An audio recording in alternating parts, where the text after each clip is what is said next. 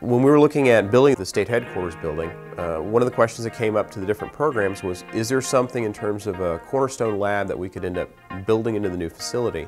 Dr. Paul Carlson said, hey, this is the next step in visibility research. He knew the research that we were doing out at Riverside was state-of-the-art and unparalleled in terms of other university-based research, but the laboratory gives us a highly controllable research environment where not only we can control for various factors that give us the exact geometries that we want to test, but that we can also test a lot of other geometries we may not even be able to test out at Riverside.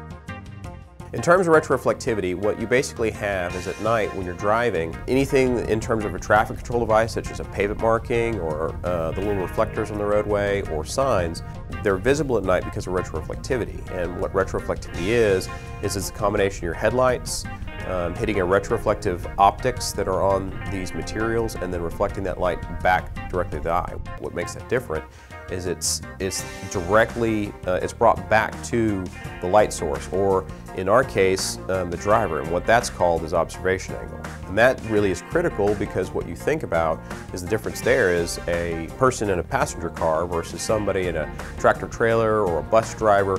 They have a much bigger observation angle. So sometimes, depending on what type of products are being viewed, it may be more difficult for them to have the traffic control devices visible at night. And so that's one of the other things that we can do here in the laboratory is we can actually test those exact geometries and see how one product fares against another for a particular driver.